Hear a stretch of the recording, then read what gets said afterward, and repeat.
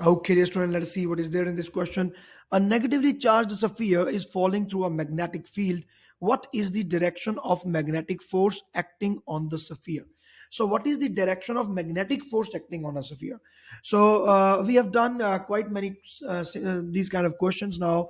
And if you are following my YouTube channel, have you watched the playlist for 5.4? You might have seen like there are so many questions that we have done on this, and I have also discussed the right hand palm rule so many times now, and that even in complete details. But let us do it once again.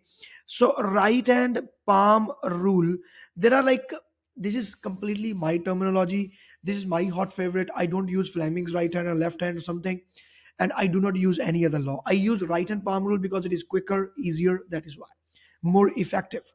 And I have divided this right hand palm rule into three.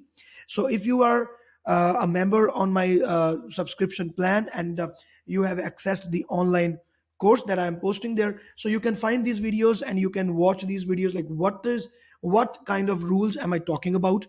But here, let me explain you this right hand palm rule type 2. So type 2 is about finding the force on a charged particle, like the positive charge is going or the negative charge is going, like that. So what happens here is, like, now, like, again, this is for three types. One is positive charge, then negative charge, and then electric current wire. So we would be talking about the negative charge. So the fingers be pointing, first of all, we would be using our right hand and keep it hard.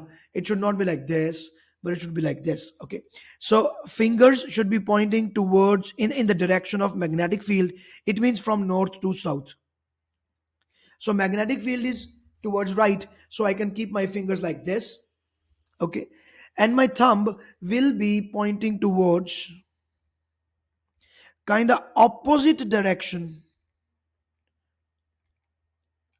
of the velocity of negative charge. If it is a positive charge, then it will be the same direction. If it is negative charge, it will be in the opposite direction.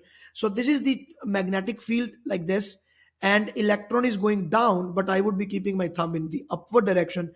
So my palm is clearly looking towards the screen. It means that the force which is experienced here, that will be into the page, that will be going into the screen, so into the page. So the answer will be D. So I can write here that palm will give you the direction of force on negative charge. So be very particular. This is only and only applicable on negative charge. In the case of positive charge, we do not use the opposite direction. We use the actual direction of the velocity, which will be downwards. Okay, dear students, so this is how we do this question. Please refer to my old videos. Please refer to the playlist referring to the topic 5.4. Or if you are a new student, like in the new syllabus, then it will be in a different playlist, by the way. So you can find those things. You can go for the online course that I have posted. You can watch those videos to understand what is type 1, type 2, and type 3. Okay, dear students, this is Professor Varun. Thanks for watching the video. All the best.